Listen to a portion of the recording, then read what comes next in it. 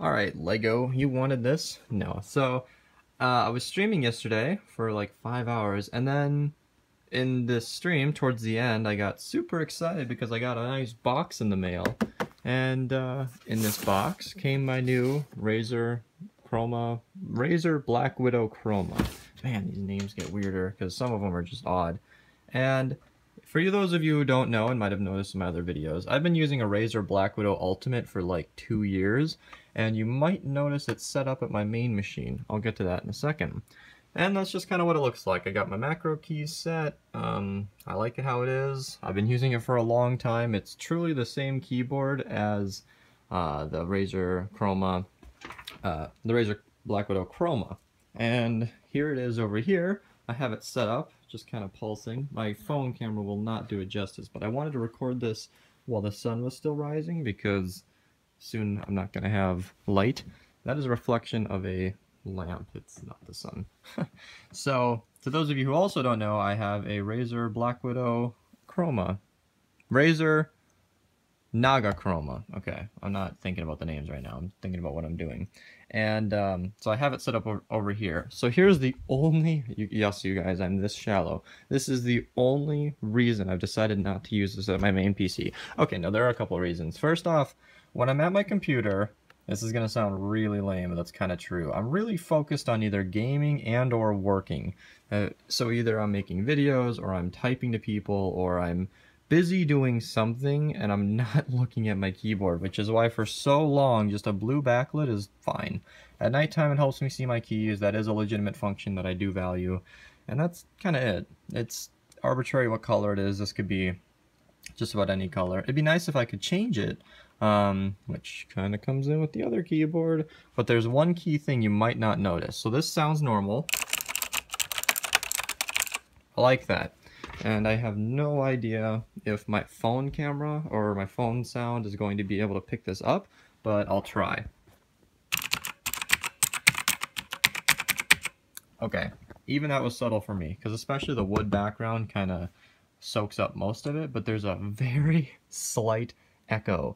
I don't know if it's because it's more sort of metallic, the RGB under here, maybe. I'm not sure what's under there exactly, but there's this echo that is maybe nothing to you guys, but I can hear it every single time I type, and it drives me crazy.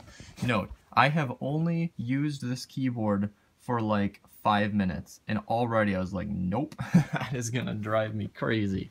So let me backtrack a little bit as to why I'm coming over here. To those of you who also don't know, after the PC upgrade, if you guys haven't seen those videos, you should totally check them out. 3G system only needs RAM. We got Windows on it. It is good to go. RAM should be here today, actually, or tomorrow if they're really late. But my system's set up. 7700K, 1060's in there, everything's running. It's actually sideways down there because I'm obviously installing the keyboard and you can't even see that. So my old system, I just retired it and put it over here and put in my old Wi-Fi adapter because I've got Ethernet over there, and it just runs as a second system. So this is kind of my home theater PC. And I was using a crappy keyboard that I think I stuffed under here. Yeah. This thing plugs in via USB, it's wireless, it's old. Thankfully for the camera quality, you cannot see, not how dirty it is, but like the wrist rest, if you can call it that, because it just comes down, like, is pretty bad. And you might notice this angle would break my hand after a little while, and I used to play like that. I actually also mentioned this in the stream that I play with a cut-off pool noodle. So yeah, on my desk I wrapped it in a sheet just because it's in a washcloth, because it just keeps it much nicer on my hand. And that's a bleach stain, by the way. And it's really just a cut-off pool noodle. You guys can buy this anywhere. I fold it over like this, and this is after a long time using this. And if I get it just right, my keyboard actually comes down here and keeps it in place. And it's a super easy DIY. You can make it as long as you want, as short as you want. It's a pool noodle, guys. I cut it with a knife. It's really, really nice. Honestly, like, after 8 to 10 hours, maybe one of my wrists would hurting. It's not my left one. It's awesome. I also have the, oh, I should stop moving. I also have the Razer, yeah, you're seeing a trend here, the Razer Vespula. And this gel pad, highly recommended. You can even flip this over for a smoother background. I never used that because I gotten too used to the rough background, and I will never go back to soft mouse pads again. Provided, of course, that I have a super casual station. I found this one. So, Apple has this awesome feature where they will automatically install the updates you totally want to download. And so to clear up space to record this video, that's why there's a cut, I just cleared up a 1.3 gigabyte update that I don't plan to use. Yes, I'm still on iOS 9 and I wish I was on 6. So we just found this, it's an extra mouse pad. And yeah, so this is kind of buying a $143 keyboard that I don't need. And this was really a want thing. I like it, I love this thing, even though it's over here, like, I'll probably be able to enjoy it more out here anyway, just because while I'm watching movies or whatever, I was thinking about putting this just on the Spectrum cycle to match up with the mouse, and I think that would look really cool. And that's the other reason I moved it over here, is because this mouse is super overkill for Minecraft. I got it to use on Minecraft because that was my main game, but I don't ever intend to use this. You might have noticed my SteelSeries rival. Highly recommend that. In fact, Lemon recommended that to me, and I recommend it to you guys. It was like 40 bucks for me to get it. It's a super cheap mouse with a couple macro key, well, 3 macro keys, and you can change the DPI. There's a little bit of RGB on the back logo, kind of like this, but there aren't 12 buttons on the side.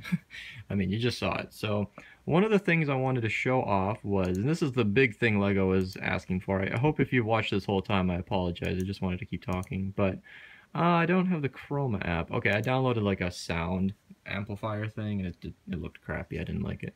So let's go to setting. I still new to this thing. Lighting. All right. So I don't know if I can set my custom one. If it saves on the keyboard, then I totally can, because I did something I think that's pretty cool. All right, I'm gonna set this up again and then show you guys. Actually, no, I should be able to do it on camera. Yeah. So if I just check all the keys and then I pick some kind of background color, I should be able to just apply this. So now it's nothing. Turn that on, apply. All right, so now I've got a backlit keyboard. And this is how this software works. I don't think I was showing the screen. I am sorry, guys. So now I've got a static color that I've set to the back of my keyboard. Now, I love how intuitive this is, guys. My experience is still speaking to this. I used this program for maybe like 2 minutes right before I went to bed, and it was this easy to use. So if I pick the ripple, I can select all keys. Let's make it pink, because that's what it was already set, so it looks like it's saving my settings. I know the color isn't quite showing up, but that's pink, I assure you. Let's just apply that to the keyboard, and I think we can already test it out. So now it's just gonna ripple pink. Isn't that awesome? And that's all you have to do. Honestly, I thought I had to download something, because when I got this keyboard, I really thought the ripple was awesome, and I told him, hey man, I've got a cyan keyboard and I ripple pink every time I type. And that's kind of what it is. And like I said earlier about the productivity thing, that is super distracting to me when I'm typing. The keyboard is now a mix of cyan and pink while I'm typing, and it kind of gives me a mini seizure. I'm not epileptic, but I mean, it freaks me out a little bit. So when I just want to type back to somebody in the comments, or if I have to write a paragraph or something, I don't want that going on. But if I'm typing in a movie title, then it's totally cool. And yeah, so that's the only thing I need to do for the configuration. Otherwise, everything you'd want to do is default, for me at least.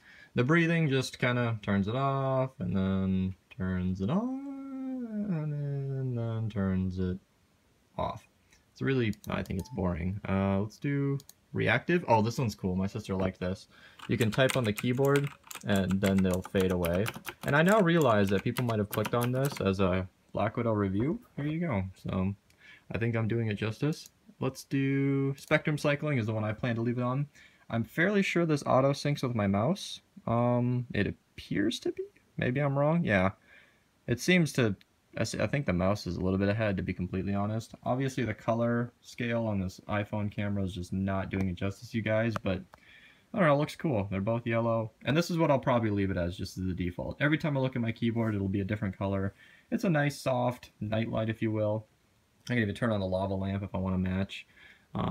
What else? Let's go through the rest of these. Static, just picks a color. That's what I already demonstrated earlier.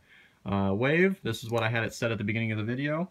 Super trippy. This is one of my other favorites.